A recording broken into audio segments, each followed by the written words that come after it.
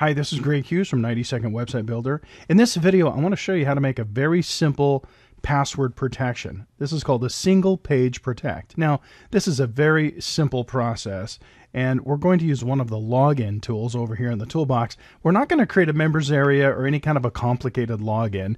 You can make those with these login tools. You can create quite an extensive and elaborate members area or a login protected area where people can create usernames and passwords and recover their password and get into an area of your website that's all protected. We're not going to do that in this video. I'm going to show you something that's very simple. Sometimes there just comes a time when you just want to protect a single page and have it be password protected, or you can even protect multiple pages the same way. But it's a very simple process, and it is called single page protect. So let me show you in this example. I have a website here called .com Classroom, and I've created a page that I want to password protect. I'm going to move the camera over to the site manager so you can see that I've created a page called private.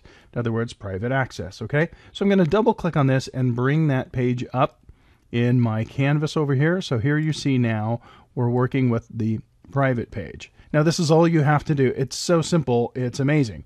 So I'm clicking on this tool here called Single Page Protect. It's the only tool I'm going to have to use. And just draw a box anywhere actually on the canvas, and you can see that it gives me a little lock. Now this lock is not going to be seen by anyone.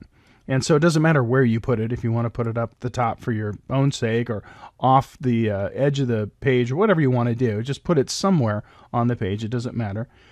Double click on it to open up the properties so you can set the properties for this page. Now, all you need to do is decide on a password, and this is the password everyone would use to get to this page. See, this is just a simple password protection. It's not a, like I said, it's not a members area where everyone has their own login. This is just a simple way to protect a page.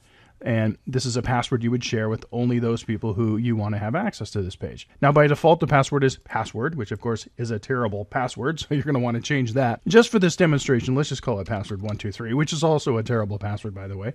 You want to do something better than that. Then, to be honest, that's all you have to do. We're going to use the protection method called PHP. Now, there are other protection methods. I'm going to recommend, though, that 99% of the time you use PHP. It's going to be the best protection. It's going to be the safest. However, 90 Second Website Builder is capable of other kinds of scripting.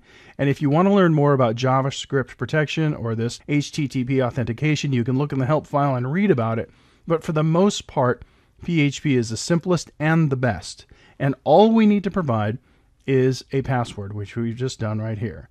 So once we click OK, this is done. This page will now be protected. However, I have one more step. Because I'm using PHP, I have to make sure this is a PHP page. So you right click on it, go to page properties. I've actually already done this, but I'll show you what I did. And I changed the file extension for this page to PHP. It was HTML, but we want to change it to PHP because we're using a PHP object. It's that simple. Okay, so that's really easy. Making a password is really easy. So now what do we do? Well, in order to check this out, we need to publish it. This is not something you can do offline. So I'm going to actually publish this page. So I'm going to go up here to publish. And I'm actually just going to publish this one page. This website's already online. So I'm just going to publish my update, which is just this page. Rather than the entire site, I'm going to publish the selected page. That's the one that I'm working on here. Or I could also publish the page is currently opened, then that would publish the index and the private. But anyway, just the selected page. And I don't need to publish all the files for this page because that means all of the image files as well. I didn't change any images. I only changed the code. So I'm going to publish the HTML only, the code. And so that'll make it publish very quickly. So when we go publish, it'll tell me it just is connecting and now it's done. Okay, so basically just republish this one page. And let's go look at it. If I click on this link and I go to the website, it actually took me right to the page that I published. And look what it did. This page is password protected. In fact, let me show you what's happening here.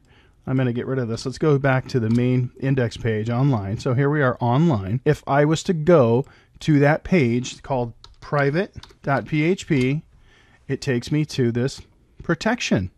And I have to actually type in the password we created. 123, click login. And now I'm on my protected page. That's how easy it is. So this is something that you would use in a simple application of protecting one page. If I wanted to protect another page on this website, I would just put this same lock on any other page I want. And here's the good news. Once someone logs into or gets past the password protection on that one page, as long as they stay on your website, they can go to the other password protected pages without retyping the password. Because of PHP, it remembers their session, it's called. And so people can traverse from page to page, even the protected pages, once they provide that password. So you can see it's very, very simple. Again, this is not to replace those times when you're trying to create a membership area or a more elaborate login protected area. In that case, you're going to want to protect the entire contents of a folder. You're going to want to use the admin tools, the edit profile tools, and all these other login tools, password protect, password recovery tools. All of these other tools can create a login area. All we're doing here is using just one of these tools, the single page protect, to do something as simple as protect a page on your website. So hopefully that will help you as you're making your websites more secure and creating private pages for your websites in 90 Second Website Builder.